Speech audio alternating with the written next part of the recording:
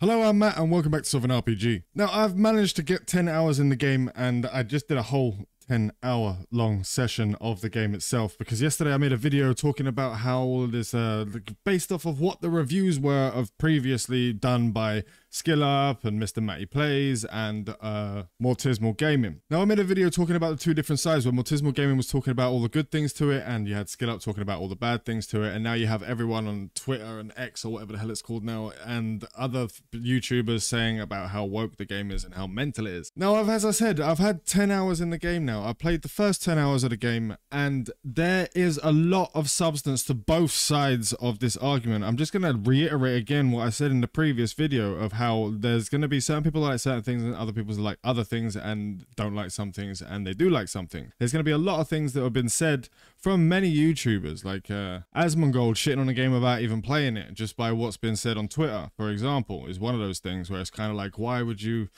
I mean, unless you've actually played the game so far, you can't really tell what people are putting up online as true or false, because there was a lot of things that a lot of the videos that I watched, a lot of the reviews that I watched on the Dragon Age Veilguard all over the place was all nitpicking like tiny 5-second clips of an entire 50-hour game. And just it was the same clips of the same scenes getting used over and over and over and over again. Now, this doesn't mean that I'm saying the game is God's gift to fucking humanity. I'm not saying that at all. At all. I will go into what I actually think about the game. But from what I've seen all over the place is a lot of people just literally copying the points that have been said by certain other YouTubers, certain other content creators, and certain other reviews and stuff. And then there's just a lot of people. I mean, there was some bad shit done. Don't get me wrong. The bloody EA BioWare nitpicking and picking and choosing the content creators. But as we know now, after all of this is done and they didn't get their review copies and stuff, several of those cute YouTubers that were picked did shit all over the game, like completely from top to bottom, shat all over it. So it's not like they handpicked everyone to be completely perfect. Now, obviously, they couldn't have known who would be good and who would be bad. I guess those guys that were talking about it being bad probably went into the preview and thought, you know what, this isn't really that good, but if I shit on it right now, then I won't be able to get access to the game later on. I mean, that happens to a lot of bloody YouTubers. That happens to a lot of content creators. They sit there and get scared about saying bad things about a game just in case they don't get an access to the next game that comes along. I mean, developers shouldn't worry about whether someone shits on their game or not if they make a fucking good game. If they make the bloody good game in the first place that caters towards the audience of the game's supposed to cater to, then they wouldn't have to care if there was bad reviews because it's catering to the audience that they want to cater to. It's their fans, the people like me and many of you guys out there who are fans of BioWare back in the day. There has been a few other things that have come out ever since the video started first coming out yesterday and the day before yesterday with all the reviews that were coming out, and there was many things that were said, and then there was, from what I've seen on several other things, you can see that all of the written reviews of the game all literally had the same wording. Like it was actually insane. There was people that made videos on that where like return to form was used a hell of a lot through the entirety of these written reviews, and on many different like they've been told, can you write this keyword in there? It's like, I don't understand. Even if EA did do this stuff, and even if BioWare did do this stuff, how the hell did they not fucking think that we wouldn't notice that they're doing this shit? Like, even if they make all the sales in the world and the game is shit, it can be refunded within 2 hours on Steam. I mean, most people will go over the 2 hours because the first 10 hours of a game is usually the best part of it, and then it starts to slow down as the progression goes on within the game because the story starts to slow down. They get closer to their deadline and they have to cut things short and put a little bit less time and effort into those games. But it's been absolute madness. You can see the argument between I don't even know what are those bloody acronyms. I have no idea what they are. I only just learned the fact that they're the woke crowd, and now they've been given 2 different acronyms that I just don't fucking understand in the slightest. Don't really give a shit, to be honest, because it's all just agendas by people who just want to be liked and all that kind of crap. I don't really give a fuck about it. So let's talk about how I've found the game on the initial, like the first 10 hours. Now, I've written down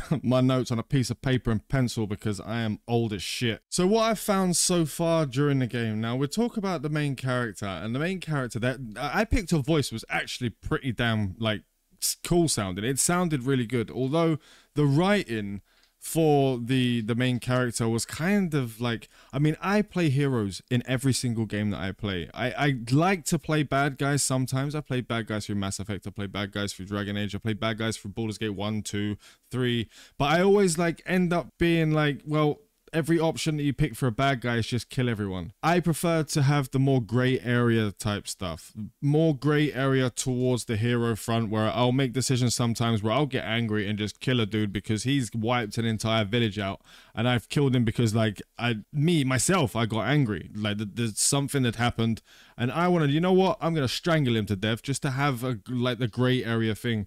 And I wish they did have, there was one moment, one tiny bit of the first 10 hours where they're actually, I'm not going to do any spoilers. I don't think I should do any spoilers. I usually wouldn't normally anyway. But you get a choice of 3 different things where you can choose to kill, you can choose to recruit, or you can choose to just let go. And there was the 3 options, and I did load the save 3 times to see, and there was the 3 options there. They were there, and it was done, and you did get to pick the bad, the middle, and the good. Now that was the only one that I've kind of seen so far, because as I said, I like to play on the more grey good kind of side of things. So Dragon Age Veilguard kind of fits the way that I play in a general way of things, but there's definitely a lot of things that are not okay, and I'm not really enjoying at all. But that for instance kind of resonated with me a little bit more, even though the writing and the actual words that the character is using, and how, so when you're clicking on the part where you actually decide what you want to say, and you have the words in your head when you click, before you click the button, you have the way that it's going to speak, and it seemed to always be something else completely. Like if I want to shit on someone for doing something bad, then I'd pick the option that would be you're a twat, like you're an idiot, and then it wouldn't be anything like what I just said. Like I don't know. That kind of frustrated me a bit. Another thing that kind of frustrated me was the Darkspawn. Now, the Darkspawn had, like, Darkspawn naming convention in the original Dragon Age games were really good. They were kind of, like, dark and twisted, just like the Darkspawn are, and they had the different names. But now they've got things like Javelineer. Like, why the hell would you name a Darkspawn a Javelineer?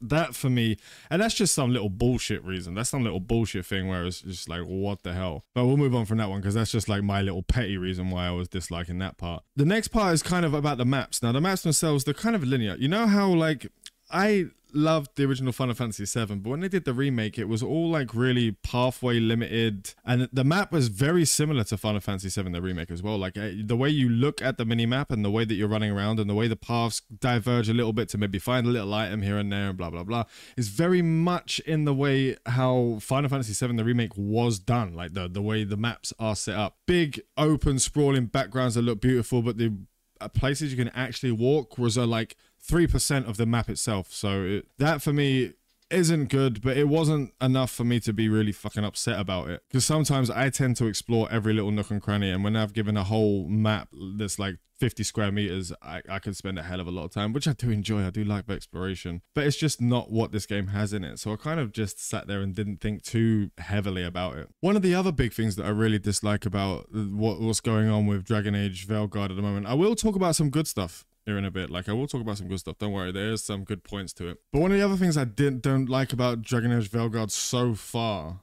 is that you're not left with any imagination. You're not left with any way to imagine what's going to be happening, what could be happening, what happened. You're literally handheld through the entire thing with text pop-ups of telling you exactly what you've just done, or like the characters telling you what you need to do, or just explaining about what happened. So you're not left with any, like, it's not really a cliffhanger. I can't really think of what the bloody word is right now. Like, I don't write scripts or anything when I do the video. I just speak as I'm going. So it's kind of like I have a couple of notes here about things that I saw just in case I forget a few things, but you don't really have any chance of just letting your imagination go wild with any of the story points, which was kind of weird. I kind of didn't like that at all when it kept popping up and ruining it, because I like to be left at the end of a quest and just imagine what the dude is going to be doing afterwards. Like, I don't need to be told exactly what's going to happen, what my choice has done, and what they're going to remember. And like, yeah, that should be an option for some people, because some people really like to know what's going on, like the Paragon and Renegade options that will come up in Blue and Red in Mass Effect, or in Dragon Age where it would come up in different ways. So some people might want to have that, but it should be an option. And I don't really want it to pop up saying, oh, this guy really loved what you said and he blah blah blah. I want to find out during the story when he shits on me in an hour because I didn't give him a banana or some shit. I don't know why I said a banana, but I like to find out what my choices are during the story, not it's like, oh, what was that other game where they actually just said, he will remember that, they will remember that. He did, she did, we did, they did. I don't know. It's just that for me it isn't good so far. When I first heard the main boss, another thing that I first heard the main boss, the two of them, because there's three bosses in this. One of them who was gonna be absolutely amazing and was gonna be really good for the game, and then just like the other two, their voice acting and the sort of the sound of the person's voice, especially the female character, was absolutely fucking horrible. Like when I first heard it, it was just like it was like me talking into this microphone and just putting a voice changer on it that made it slightly sound like an evil demon. It just sounded really cheap and horrible, and it was just really bad. It was lackluster, and it kind of put me off of those bosses. Like, and I've only seen a couple of bits of them because I'm only 10 hours in. There's a really odd moment in there as well where you go in to do the keepsakes when you finally get into your meditation room. Now, obviously, I'm not going to do any spoilers on there, but you place the items down, and the way that you get to, it's like, it gives you options to choose your personality kind of thing, like to kind of give yourself some backstory.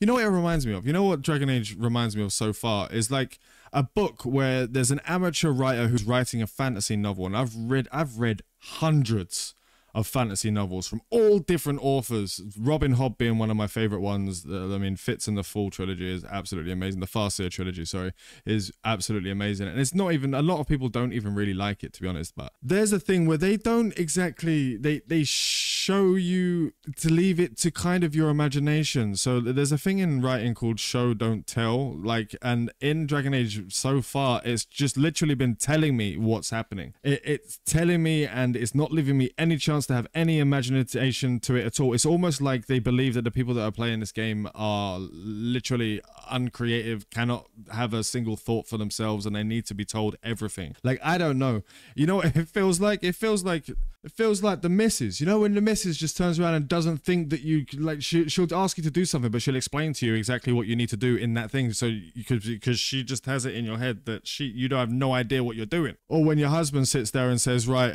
do you know how to do that? Like, you'll say, for instance, you'll go in, I mean, there's stereotypes all over the place about husbands and wives. The husband would be like, the wife would be like, oh, I'm going out, I'm gonna go and do this, and then the husband would be like, well, do you know how to do that? Like, she's a grown-ass woman, man. Of course she knows what she's doing, maybe she doesn't, but if she didn't, she'd ask. And then there's the other way around where you just like, you'll get left to do it wrong, and then they'll come out and they'll just be telling you how much you did it wrong. It's just, I don't know. It feels that way. It feels that way that I can't have any free thinking on what I'm gonna talk about that for way too long. We'll move on to the next subject. I kind of really like the opening scene in the tavern. And when you get to, you go over there and she's about to tell you where you're supposed to go, and you just nut her straight in the forehead and knock her out. That was absolutely on point. I loved that bit, and then it kind of just went a little bit nice after that. He started off with a bit of a darkness in him, and, well, not darkness, but he had a bit of like aggressiveness in him, and it kind of progressively became like, I don't know, some bloody wet bar of soap where everything's really nice and everything's really happy. I know they were right in the peer reviews for that one, at least. For that, at least there is only one way to go. Even when you're angry, you're happy, and it is what it is. Now, one of the major things I can say that's really good about Dragon Age Veilguard so far right now is that I haven't encountered a single bug, a single glitch, a single graphical error. The game is fucking clean. It is so clean on the highest graphics. I've got a decent computer, and I'm not like saying that I have anything that, but I can run it on ultra clean, and I haven't had any jittering, any bugs come up. I haven't been able to stop. I haven't had to reload to do something. I haven't had to do it's. I don't know how they managed to do that. It's like they put the entire development time, it was made into QA, like quality assurance, because that they got absolutely on point. I cannot even tell you. I don't know. There may be something later on where it's pretty bad, but so far I would have run into so many graphical glitches and errors and like bugs and stuff on a day one release. That normally is the bane of everyone's existence, not what some woke person says in a bloody X Twitter post and blah blah blah. That's not usually the worst issue that a game has, the bugs and that. I mean, Bethesda, look at them motherfuckers. They've been doing all kinds of madness, bug-filled games for years, and everyone loves them. But like this game comes out without me finding a single bug or glitch or anything. and it ends up being pretty bad on several other things. Now, I guess so far, I will do a full review of the game once I have completed it. I'll have my notepad ready with all of the little notes written through the whole thing, so I will go over it fully when we get to the end of the game, and I'll probably do some guides here soon. A couple of little bits and pieces for those guys that are still playing it. But the Steam reviews, now let's talk about the Steam reviews right now. They're mostly positive. There's only like 3,000 reviews, I guess, because most people who bought it are going to like it anyway, regardless of what is actually on there. Like, let me just pull this up real quick. Don't you start bringing up videos. Mostly positive. And there's like, seems fine so far. Combat is much more intensive. The writing is painful, actually painful. That's the biggest one that comes up. Like writing. People are so complaining about the writing. There's complaints about like the characters being a little bit goofy, bit Pixar, bit Disney. And that's a common opinion across the whole thing. And then we have like combat might be a little easy. Some people are playing on Nightmare. Personally, I'm playing on a normal mode because if I started on Nightmare because I was like, okay, they said it was really easy. So I started on Nightmare and it was just bullet sponges. I could not stand it. Like, so I just put it down to medium so I can get through the fights at a decent speed. Not too damn easy, but not like ridiculously like blowing through it and ruining the combat experience. But a lot of people here are finding the combat really fun, and they're talking about the $60 price point instead of the new $70 price point. The frame rates being ridiculously high, even on laptops where the game is running like a dream. I mean, a lot of these guys are talking about the reviews that are popping up that people are talking about have either skipped all dialogue and cutscenes or just reviewing in bad faith. I mean, currently it is actually at, where's the bloody amount of them? It's at 2,500 reviews on Steam that are mostly positive. I did just find the bloody thing here where there is actually a bug. Someone was going to write a positive review, but there's a bug that Dodge is a bit broken right now. I haven't had that problem at all with Dodge.